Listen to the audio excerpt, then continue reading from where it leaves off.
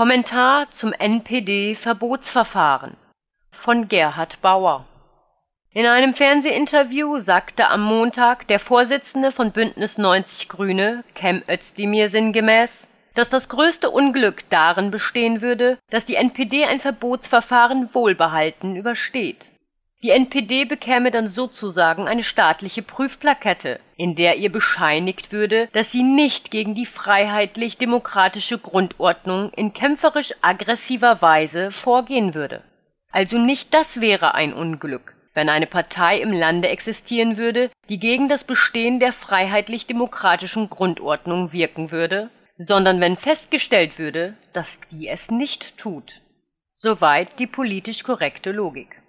Wieso könnte es denn das größte rechtsstaatliche Unglück sein?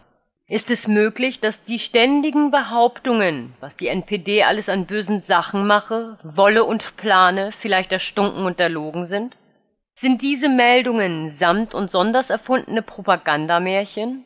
Ist vieles von dem, was immer wieder gezeigt und geschrieben wird, nur durch den Einsatz von staatlich gelenkten Provokateuren zustande gekommen?